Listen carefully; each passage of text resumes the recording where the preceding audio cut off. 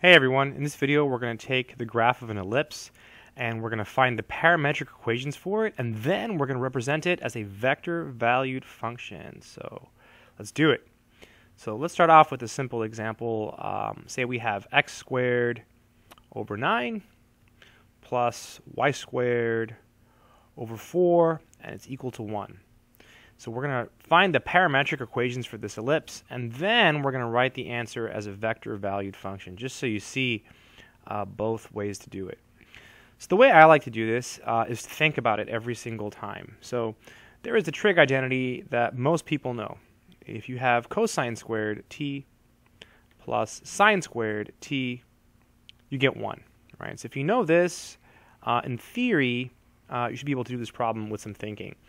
So we need to figure out what we can plug in here to make this whole thing equal to 1, right? Because there's a 1 here on the right-hand side.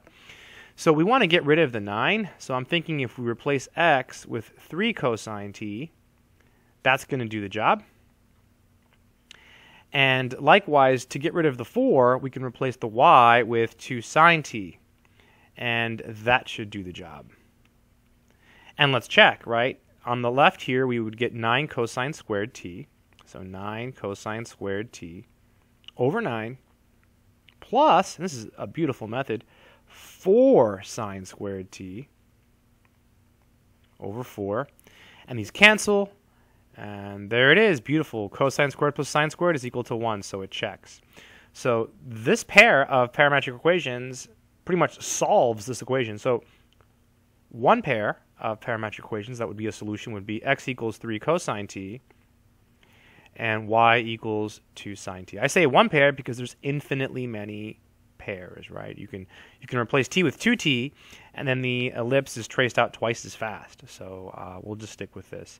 So these are the parametric equations. So parametric equations. So typically, like in a Calculus 2 class, you find parametric equations. So now let's go to Calc 3. Let's turn this into a vector valued function. So to do that, you would have r of t, and recall the formula is x of t I hat plus y of t j hat.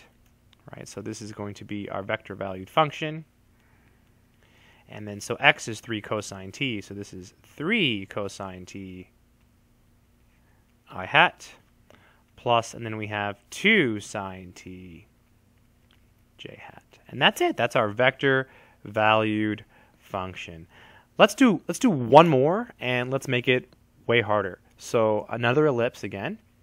How about x minus 1 squared over 4 plus y plus 2 squared over 25 equals 1. So there's a formula you can use for this, but again, let's try to avoid that and do it using our minds. So as before, we can use the same technique, right? We want this whole piece here, x minus 1, to be equal to 2 cosine t, right? Because when you square it, it'll go away. You'll get cosine squared. And we want this piece here to be equal to 5 sine t, right? Because when you square it, the 25 will go away and you'll get sine squared. So we start by taking 2 cosine t and setting that equal to x minus 1, right? So replace the entire thing, the whole x minus 1, with 2 cosine t. Likewise, we take 5 sine t and we set that equal to y plus 2. Solving the first equation for x, we add 1 to both sides, so we get 1 plus 2 cosine t. Solving the second equation for y, we get y equals, so subtracting 2, negative 2 plus 5 sine t. So those are our parametric equations for this ellipse. And to find our vector valued function, just like before, it's going to be x times our vector I hat. So it'll be 1 plus 2 cosine t I hat. And then it would be negative 2 plus 5 sine t j hat. I suppose you could come up with a formula for this. Right, your center here would be hk, etc. But I personally, just a matter of opinion, I like doing it this way because when you do it this way, you know, it's like the world is yours. You can do anything, right? Because you're understanding it, right? I mean, if you plug these back in, it checks. So I hope this video has been helpful to someone out there who is doing some mathematics. That's it.